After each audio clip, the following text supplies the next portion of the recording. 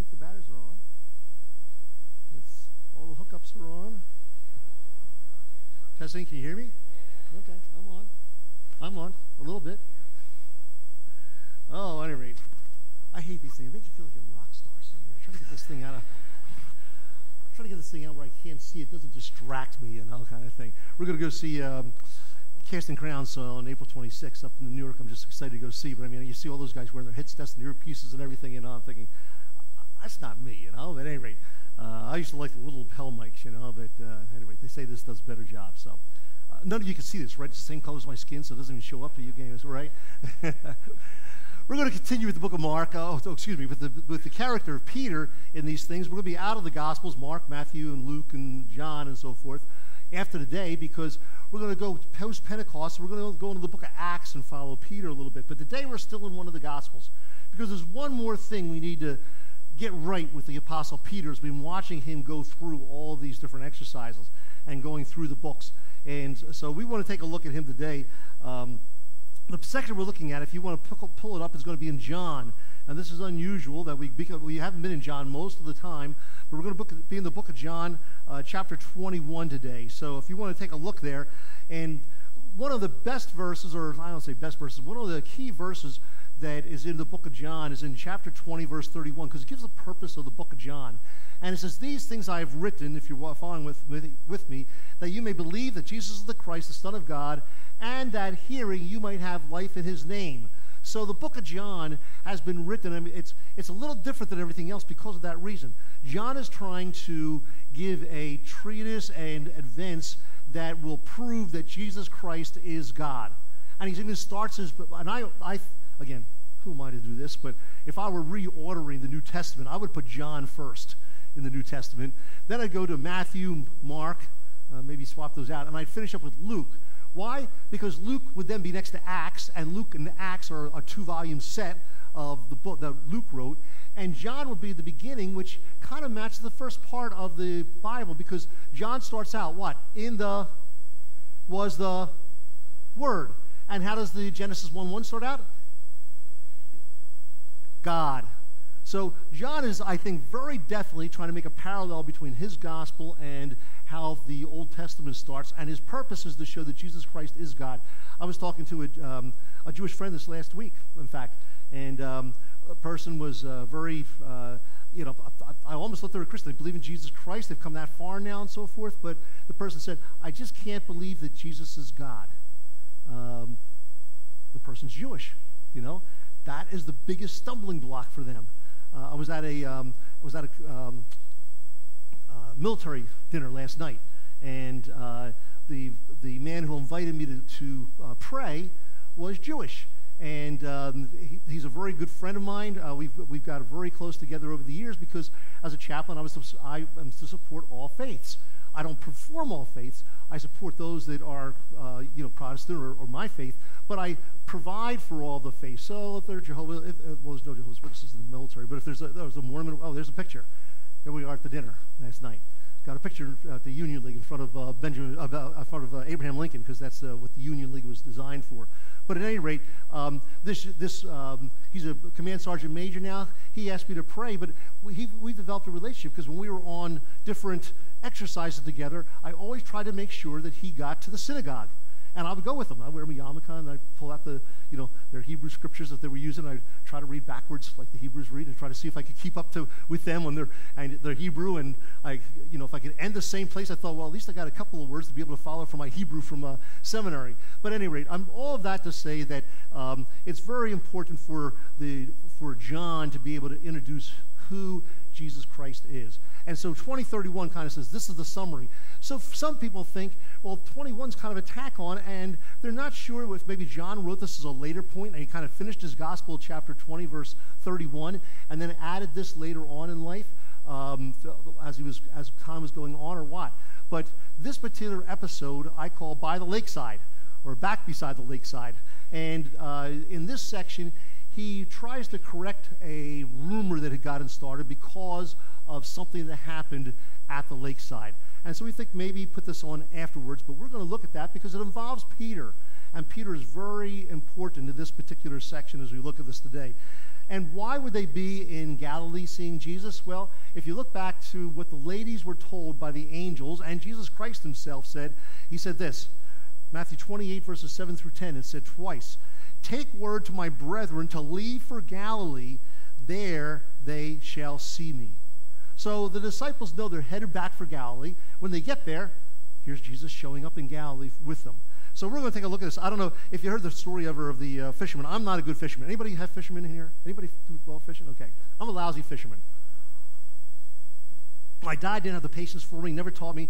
I mean, my biggest claim till when I was age 30 was the 9-inch pike I caught in our Audubon Lake one year. It's just not my thing, kind of thing. We did go out, and I did get a sturgeon out in the Pacific Ocean one time, but I'm not a fisherman. There's one fisherman, he'd go out, and he always caught his limit every single time he went out. So the fishing warden, the game commissioner, said, "Hey, George, can I go out?" I'm sorry, George, I know you're a fisherman. I wouldn't intend that.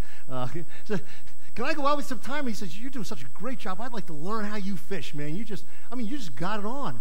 And so I said, "Sure, come on out next week, George." So George went out with him, the game warden, and they went out the middle of the lake, and they opened up his box, his tackle box, pulled out a stick of dynamite, lit it, and threw it overboard. Boom! And all the fish started coming to the surface. And he said, the game warden started giving him a lecture. You can't do that. That's not the way you fish. You're not allowed. That's illegal. And they scooped up the fish, and the guy didn't pay any attention to the game warden. He just reached down in his box, pulled out another stick of dynamite, lit it, gave it to the game warden, and said, "Are you here to fish or talk?"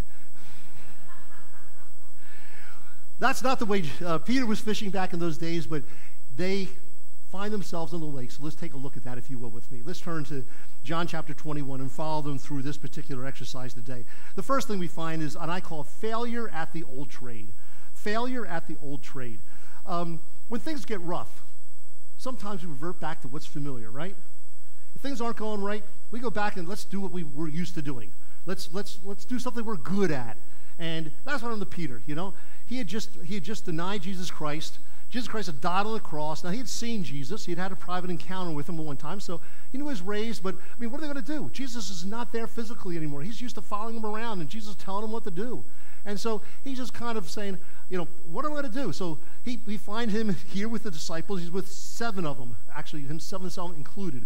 So as you look at it, it says, these were the 7, verse 2. It says, first of all was, of course, Simon Peter, then Thomas. How do we know Thomas? Doubting Thomas, right. Put your hands and fingers. Thomas also was the one that said, you know, when Jesus was going to Bethany, let's go to Bethany so we can die with him. I mean, he was ready to die. I mean, he thought this is the end when we go to Bethany. He was also the one that we all know this verse and love this verse, John 14:6. What is it? I am the way, I am the truth, the life. Comes to the Father except by me. Do you know why Jesus said that? Because Thomas asked the question, where are you going? And how can we know the way? And Jesus said, I'm the way. So that whole verse was a reaction to what Thomas said. So Thomas is there at this particular occasion. We find Nathanael's there from Cana in Galilee. What do we know about Cana? Anybody know? Huh? Right, wedding feast. First miracle happened in Nathanael's town. So Nathanael's there. And then it says we also have James and John. Who were they called? They were called the sons of thunder sometimes, okay? John is the one that wrote this book, but John was well known for a number of things. He was called the what? What kind of disciple? The beloved disciple. We have James. What was James' claim to fame? Huh? Oh, he was John. Well, he was a cousin, but it was John's. It was Peter. It was James and John were brothers, but he was the first martyr. He was the first one they killed. In fact, later on we'll find they put Peter in prison because it pleased the Jews so much that he'd killed James. So James, this one that was part of the 3, got killed early on in the book of Acts. So he's one of those. So he's there, James and John. And then it says 2 others were also there. And we don't know who those were. They surmise maybe it was one of them was Andrew, since he was a brother of Peter. They just don't know who the other 2, but 2 other disciples were there. So these 7 are up there in Galilee waiting for Jesus. And in verse 3 it says, and Simon Peter said to them, I'm going fishing. I don't know what the attitude was, what the problem was, but he's there waiting for, I mean, we're waiting for Jesus. He hasn't shown up yet. I'm just going to go fishing. That's what he was used to. In fact, they had fished the Sea of Galilee. In fact, if you remember back, what was the first time we saw Peter and Jesus together? On the Sea of Galilee. He saw them and said, go put your boat. He said, you're full. You didn't catch fish all night. Go on out. And they said, Peter says, well, you know what? We fished all night, didn't catch any, but if you say it, we'll go out and do it. And so they go out on the lake. Here it is, almost deja vu coming back again. Here they are at the lake again. Peter says, I'm going fishing. In verse 3, it says, then they said to him, we'll come with you too. And they all went out and got into the boat, and that night they caught nothing. Again, caught nothing. And so Jesus shows up on the seashore, and we're still talking about this failure at the old trade. He shows up on the seashore in verse 4, and he says, but when the day was now breaking, so it was getting close to dawn, probably couldn't see very well. They were about 100 yards out into the lake. So they're about a football field out into the lake. And Jesus stood on the beach, yet the disciples did not know that it was Jesus. Now, we don't know why they didn't know it was Jesus. Was it because it was still a little bit dark and they couldn't quite see him? Was it because he hid his identity to them some reason? Because he did that. Remember the road to Emmaus? They were walking and they didn't recognize him. Maybe his spiritual form a little bit different than his physical form was, so they didn't know his body and didn't recognize him. We don't know why. Maybe he intended that they not know who he was. But here he is on the seashore, and they don't know who he is. Jesus therefore said to them, children. So he uses this little different word. He says children or lads. It's not like, disciples. He didn't use a familiar word, but it's like, you're my children. Lads, have you caught anything?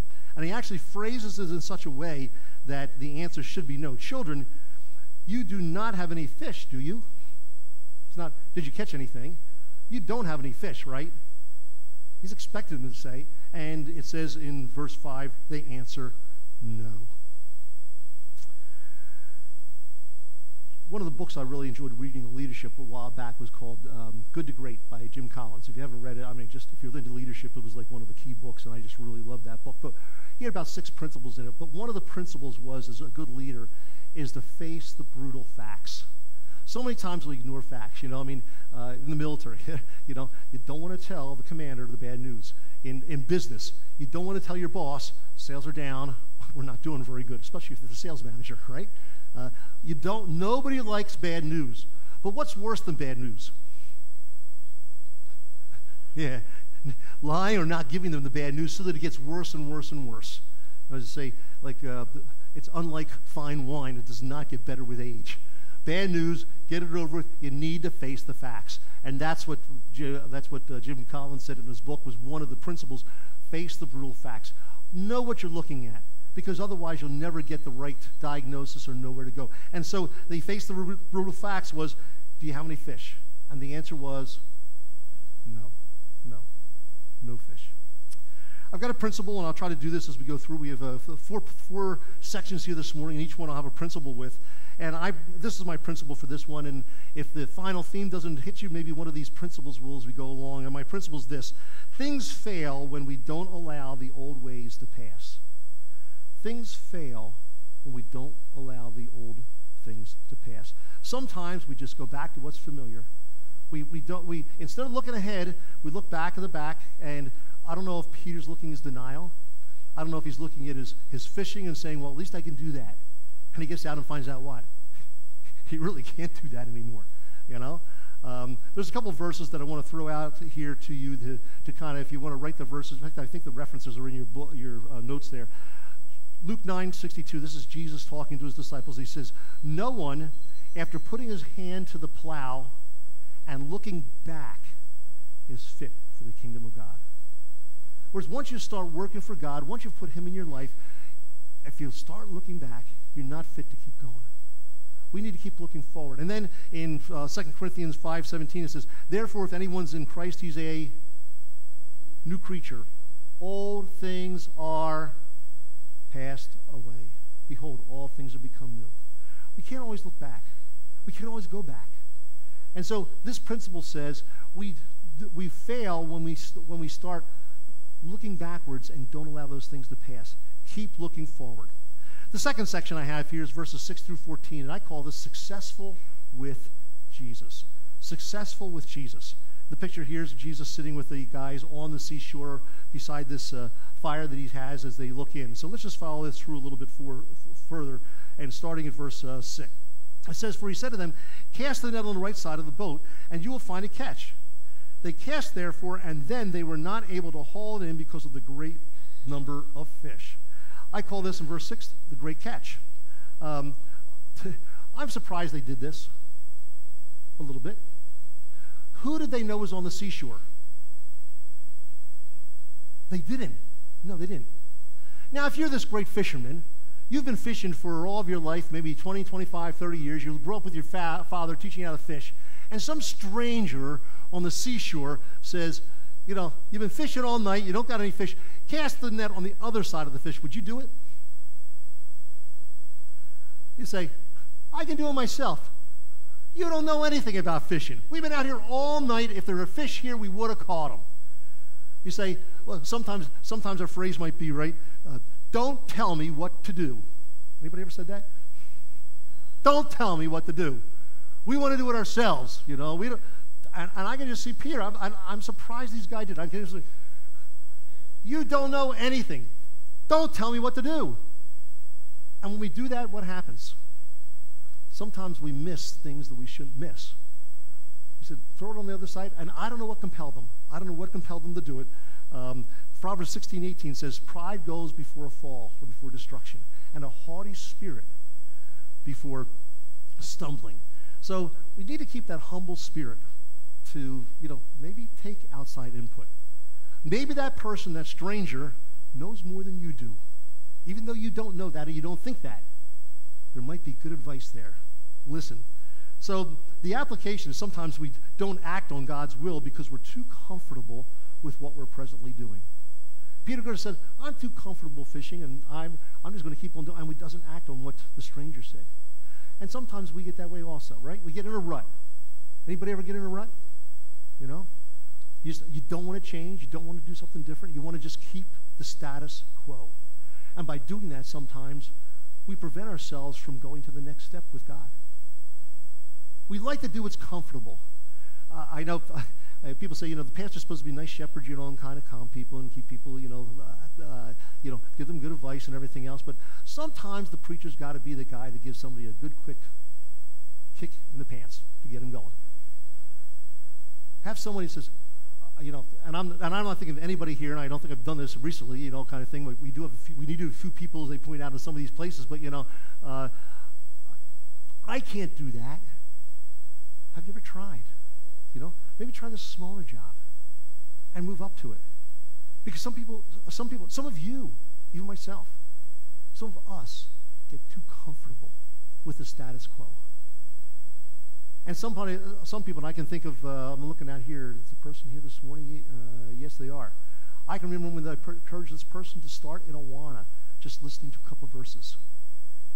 And I tell you, that person is super involved in numerous ministries today, and I don't know if that would be there if they hadn't started out listening to verses in Awana. We've seen growth. And that's what happens. Sometimes it'll be, you know what? This Sunday school class of kids, maybe not your bag of tea, you know, but try it. And we need some help here, and maybe that's a place you can serve. Sometimes we get too comfortable. And we're going to find some other people here in the next verse that get too comfortable. Look at verse 7 and 8 with me. And the disciple, therefore, whom Jesus loved, and who's that? John. John said to Peter, it is the Lord. Now, oftentimes we find out that John understands things first, but Peter acts first. So Peter acts first, but doesn't understand them. In John's, we were reading in John when we talked about the resurrection, they ran to the tomb, and who got there first? John. He was younger, a little faster. What did he do? He stopped. He stopped and he looked in. Peter comes up, puffing and puffing, the older guy, and what's he do? Blows right past John into the tomb. He looks, and it says Peter went off wondering, but it says John believed. John seems to be perceptive. He's the guy that understands more quickly. Peter's the one that acts. And so John says to Peter, it's the Lord. So what's Peter do? Simon Peter heard that it was the Lord. He put on his outer garments, for he was stripped for work, so he'd taken off his coat and much stuff, and maybe stripped down to just his undergarments, or his, who knows, his T-shirt or whatever, and he threw himself into the sea. John says, the Lord, John understands. Peter jumps out of the boat. Now, what is it about Peter? You can't keep him in the boat. You know? He's always going out of the boat. Some of us should be so lucky, huh? And who's still staying in the boat? Everybody else. They're in the boat. Sometimes we can't stay in the boat. We got to get out of our comfort zone. And Peter jumped out of the boat. Now, last time he jumped out of the boat, he sank. This time, only 100 yards out, we think it's probably big enough that he was able to swim or maybe even touch bottom. I don't know how deep it was. It wasn't perhaps that much, but he was able to swim or walk through the water to get in. So, recognizing Jesus, he jumps out of the boat and he's stripped for work. I'm thinking, is he like Mary or Martha in this? You know, Martha wants to do the work, so we have all these guys that have this big catch of fish, right? And they're sitting there with all the fish. Peter says, forget the fish. I want to be with Jesus. He jumps out of the boat and leaves the fish. He's ready to go see Jesus. Sometimes we do things that are uncomfortable. You know, Easter was a challenge for me. Our worship interns were able to go back to their home churches, and that was great. But then we needed somebody, so I had to jump into the job. Now, I did that for a whole year overseas, but it's been 5 years, you know. All the songs are new. I got to learn it. And thankfully, Adam was able to jump in there, and I just found out he could play guitar a few weeks ago. But before I knew he was coming in, I knew this was my job. I had to do it. Was I comfortable? You're probably all thinking, oh, the guy's got a music degree. He's sitting up here and no sweat off his back. I'll tell you, you won't believe how that week went, you know. Trying to play trumpet for the morning service. I hadn't played it since Christmas, you know, trying to get my lip back into shape. Preparing the services, preparing the Thursday evening service with all the scriptures, then coming in here on Sunday and practicing with a group of worship that were used to one thing. When I was overseas, I led it all the time. I have to worry. I was the guy that would lead. And of course, it helped. I was a lieutenant colonel. And, you know, you don't tell a lieutenant colonel how to do things, you know, so they kind of succumb. Now, my primary guitarist for about 6 months was a full bird colonel. And he did fine, but we worked well together. But I mean, you're in your safe zone, you know how it's going. But to jump back into it and say, are these people going to follow me? How's it going to work and everything else? And, you know, I put in, you know, do this verse, go back to this verse. I mean, one of those songs had 9 different numbers on it, so I remember ready to go at it, you know? And it's out of your comfort zone. But sometimes, like Peter, you got to jump out of your comfort zone and realize you got to do something for God.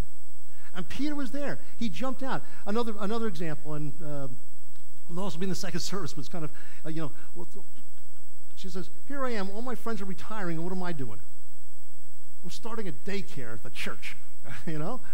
This is just dumb, you know? And she is frazzled a lot of the times because she's spending full time doing it here, plus she's got her stuff at home going on. I mean, her brother just got colon cancer, so she's running up to Vermont. Last week went up to Vermont, up in the morning, left at 7 o'clock in the morning, went to his appointment and came back and was home by evening, you know? I mean, this is always his life. But sometimes we got to get out of the boat. We got to do what God wants us to do. And so consequently, they recognized Jesus and he got out of the boat. It was, sometimes I'm saying, you know, some people say, boy, my kid's just all over the place. Anybody have one of those kids where they're just all over the place, can't keep them down, you know? And I think, you know what? I like that kind of a kid. You know why? I've seen some kids that, you know, just kind of sit there and you can't get to move them, can't encourage them, can't motivate them, whatever. I mean, it's tougher to get a locomotive that's dead stopped moving than to steer a locomotive that's already headed down the track. And so sometimes for us to be moving is better. At least start moving in the direction that God wants you to go and let him guide you from there as you go down. Verse 9, it says, and well, let's start in we'll just finish verse 8. For the other disciple came in the little boat, for they were not far from land, but about 100 yards away, dragging a net full of fish. Verse 9, the charcoal fire. And so when they got out upon the land, they saw a charcoal fire already laid and fish placed on it and bread. Jesus had started cooking breakfast already. He had a charcoal fire. Now, this might pass you by, but when was the last time that Peter saw a charcoal fire? Huh? in the courtyard at the trial of Jesus. It specifically says they were around the charcoal fire warming themselves. And he looks over, and his eyes make contact with Jesus. The last time he saw Jesus at the charcoal fire, he was denying him. So he sees the charcoal fire, and he winds up walking in, and verses 10 and 11 says, Peter then helps with the fish. And it's kind of interesting. Jesus said to him, bring some of the fish which you have caught.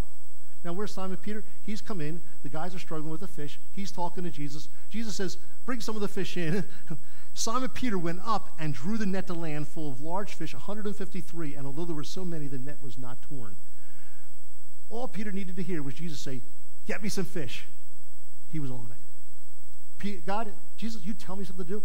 That's Jesus on the boat. I'm jumping out of the boat. I get to the shore, get me some fish. I'm back into the boat, pulling in the fish.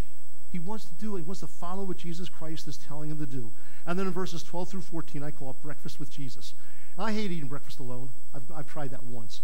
I went to the store. See these guys go to the restaurant and they sit there with the newspaper in the morning and they just eat the breakfast and look at the news. That's not me. I tried it once. I was at a conference and I went to breakfast and I thought, these guys go and read the newspaper. I'm going to try that. So I bought myself a newspaper. I went to the local, whatever it was, IHOP or something. I sat down there and ordered breakfast, and breakfast comes and I'm sitting there, nobody around, just being able to read my paper. I'm thinking, this is stupid. I got so much work at home to do. I have a newspaper. I'm trying to fumble the newspaper, trying to eat with this hand, and I just can't do this. Put the newspaper down, eat, and go home. And that's what I did. I don't like to eat breakfast alone, and at this point, we had 7 people eating breakfast with Jesus Christ. I don't know how you eat breakfast in the morning, but maybe there's a lesson in here. It's nice to start out the day at breakfast with Jesus, isn't it? I don't know how you start out your day. I don't always make it. My devotions are in bed as I'm getting up. I wake up, the Bible's right here. I can pick it up and pull it out, And if I miss a day, the next day I read 2, okay? It may not be the best example, but facts of life come up, right? But maybe it's early in the morning for you. Maybe it's at night. Maybe it's some other time.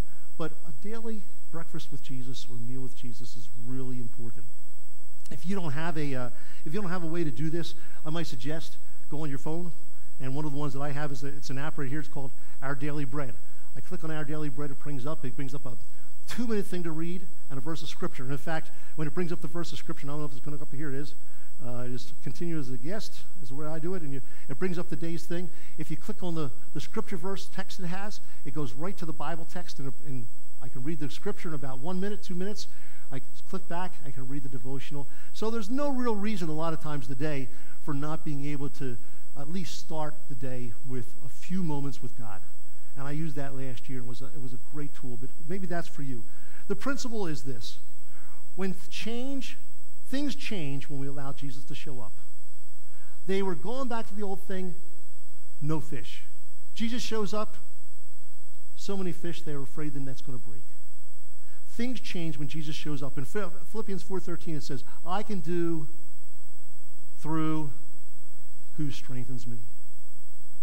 Sometimes we wind up pedaling backwards because we're trying to do it without Jesus in our lives. We're not taking direction from him. There's some missing piece. Maybe it's, we didn't go to church this week. I mean, I'm saying that God would do that. God's going to zap you because you missed church in a week. But I'm saying maybe you're not making church a priority. Maybe your giving's not going to the right place. Maybe your devotions aren't consistent. Maybe you've got some action in your life that you know is wrong and you're just not willing to get rid of it. I don't know what it is. But sometimes it's because Jesus hasn't shown up. And when he shows up, things change. Verses 15 through 19, I call this Peter's chance at redemption. Peter's chance at redemption. Remember that he had already had a chance to meet Jesus. It says in Luke 24:34 that Jesus appeared to Peter. We don't know what that was all about. I've got this chart up if you want to fill this in. And you say, maybe this is going a little over the top, but this is me. I'm a teacher, so I'll give it a little bit to you. You want to learn some Greek today, okay? How many people want to learn Greek? Excited about learning Greek today? Oh, yeah, okay, very good. All 3 of you. There are 3 words in the Bible, the New Testament, that represent the word love, okay? One is, if you can see on the top, it's agapao. Agapao is the verb form. Agape, which you often hear, is the noun form. Agape or agapao.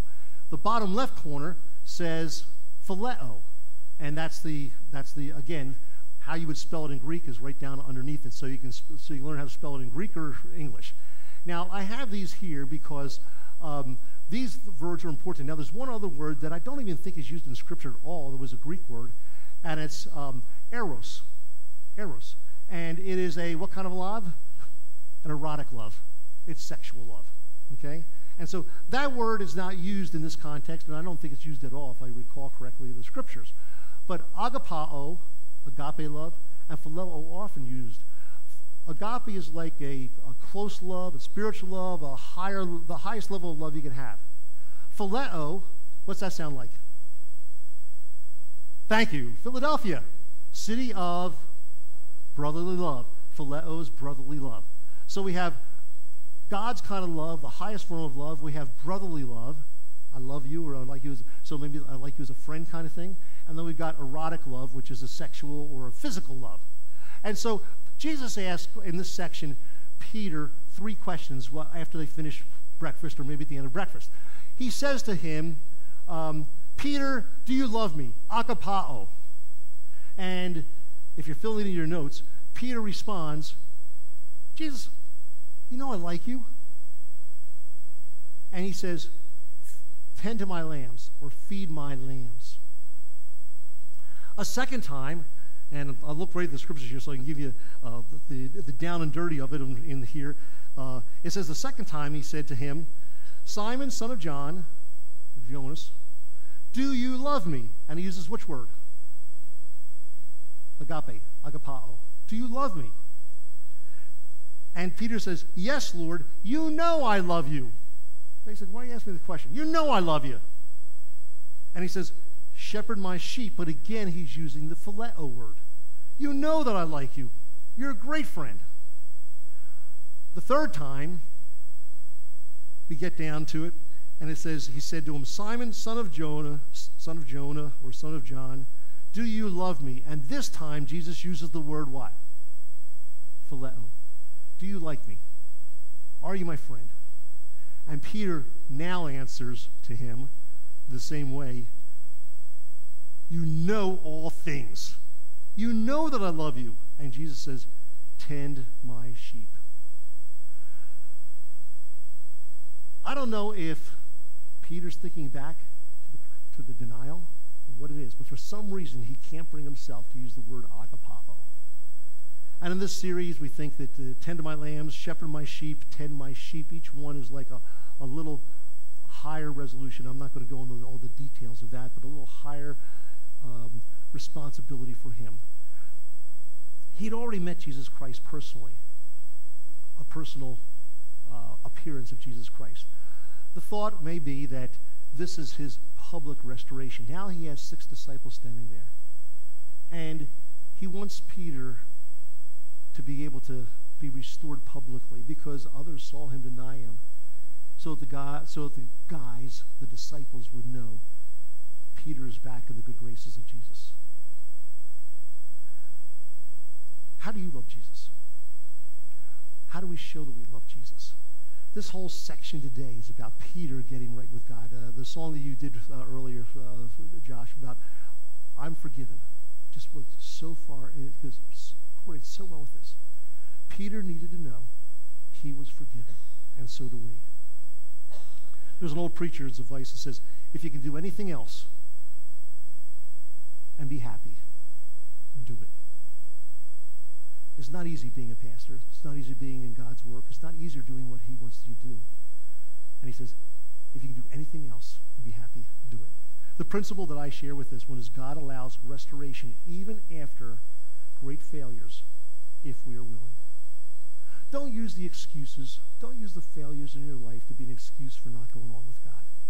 God forgives. If he is faithful and just to forgive us of all of our sins. Lastly, verses 20 through 23. And actually, there's a couple of verses I didn't mention here, and I'll just mention it. He says to Peter after this last one, he says, when you get old, people are going to take you where you don't want to go. You're going to want to go places. They're going to take you someplace else. And the scriptures tell us John speaking, and that's why we think maybe John wrote this chapter as an epilogue a little bit after the fact. He may have written this part after Peter's death. Maybe he finally understood what Jesus was talking about. But Jesus, he said when he talked to him about this not going where he wanted to go, and others, people clothing him or girding him, he's speaking of the death that Peter would have. And Peter was indeed, as far as history tells us, was crucified on a cross. And he said, I'm not worthy to be crucified like Jesus Christ. And they crucified him upside down with his head downward. So Peter is told, you said you'll die for me? Peter, you're going to die for me. And then they take a little walk. And John follows him, beloved disciple, he's following him, or sometimes they look over. And we come to verses 20 to 23. And Peter, turning around, saw the disciple who Jesus loved following them. The one who had been leaning on his breast at supper, and said, Lord, who is the one who betrays you? That's the same guy, the one that's writing this book. Peter, therefore, seeing him, said to Jesus, Lord, and what about this man? And Jesus said to him, if I want him to remain until I come, what's that to you? You follow me. And then John adds, this saying, therefore, went out among the brethren, that disciple, John himself, would not die. Yet Jesus did not say to him that he would not die, but only, if I want him to remain until I come, what is that to you? So perhaps he wrote this epilogue a little bit to also clear up that fact, because people were probably saying, John's never going to die. And he's saying, no, he said, what if this guy doesn't die, if I want him to live? But he said, that's not what's going to happen. So John wants to clear this up, this saying amongst the disciples that he's never going to die. But going back to this point with Peter, Peter turned around and looked at John. He was focusing on the wrong people. He started out focusing on the wrong things, the fish. Now he's focusing on the wrong people, John. Have you ever, I don't know, maybe you've been in this spot. Obviously I have, because I've heard these words, But Johnny doesn't have to do that. And what's your mom say? You're not Johnny, right? Or, if Johnny jumped off a bridge, would you jump off a bridge after Johnny? No. We are focusing on the wrong people. Sometimes we look around and we say, oh, things aren't so, what about that person? That preacher's got a bigger church. That neighbor's got a bigger car and a bigger house. Or, that coworker has children who seem to be perfect. Or maybe it's the bank's hounding me too much because I don't know the bills. We put our focus on other things. That person's got a bigger retirement and they get a chance to travel around the country, and I got stuck here with a job at age 70 or whatever it is. We're always looking at other people. But Jesus says in Hebrews chapter 12, verse 2, fixing your eyes on Jesus. We got to fix our eyes on him. When we get distracted by other stuff, when we start looking around, that's when we walk wrong. Jesus had one message for Peter when he said, what about John? And what was that? You follow me. Don't worry about the other person. So what if they're a scoundrel and they don't believe in Jesus Christ and God make them rich, and they're filthy rich, and you don't have as much money? Don't worry about them. You look at yourself. Are you doing what's right before God? Are you following me? If you're following me, don't worry about the other person. Let me worry about them. You have one objective, and that is what? Follow me. Follow me. Jesus says, come unto me, all you are weary and heavy laden, and I will give you rest. Matthew 11:28. Go to him. He'll take care of things. Our principle for this particular point, don't become distracted, but fix your eyes on Jesus. Don't become distracted by the world, by the finances, by your job, by your family. Fix your eyes on Jesus first and follow me. Our final theme for this morning as we look at this is look to Jesus. Don't look back. Don't look back, look to Jesus. Don't look at what's taken place before. Don't look at how things were before. Don't look at what you've done before, whether it's good or bad, whether it's been tough or whether you've been successful. Don't look back. The scriptures say, forgetting what lies behind and reaching forward to what lies ahead, I press on toward the goal of the prize of the upward call of God in Christ Jesus. Doesn't matter how old you are. Doesn't matter whether you're 65, 85, or 35, or 25. Don't look back. Focus your eyes on Jesus. This morning we're going to do that at his table. Focus your eyes on Jesus. He loved you. He sacrificed for you. He gave his life for you. And the question is, will you follow? Will you follow him and fix your eyes on him? Dear Lord, as we partake of this communion this morning, allow me to bless the bread and just more so bless us as we partake of this bread. May you help us to remember the suffering that you had for us.